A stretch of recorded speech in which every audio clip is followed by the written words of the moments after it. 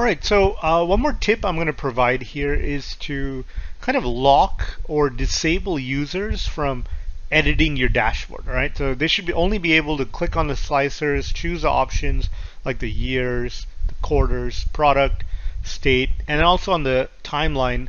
They shouldn't have the ability to, do you see these little dots here?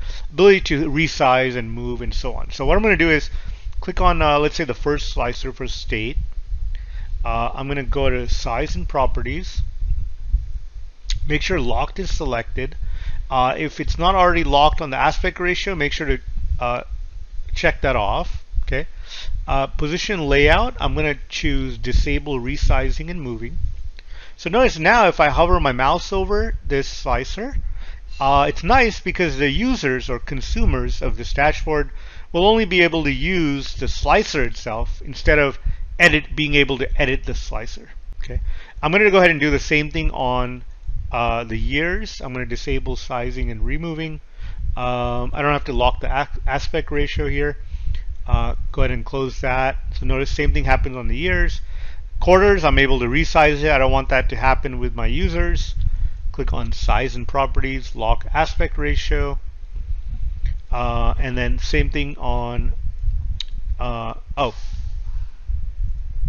I don't think I did that on the quarters. Let's go ahead and go back to size and properties. It is locked, lock aspect ratio. Disable resizing and moving. I'm going to do that. And then same thing on the product. Right click, size and properties, disable sizing and moving. Before I do that, I'm going to click on lock aspect ratio and then click on disable sizing and removing.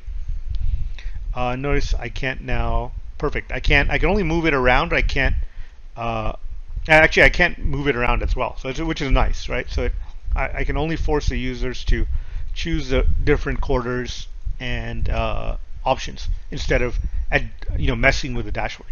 So same with the product. I just did that. Nice. It shows my different product categories here. I'm going to go ahead and choose all of them. Hey guys, if you found the video helpful, please give it a thumbs up and subscribe for more content. See you next time.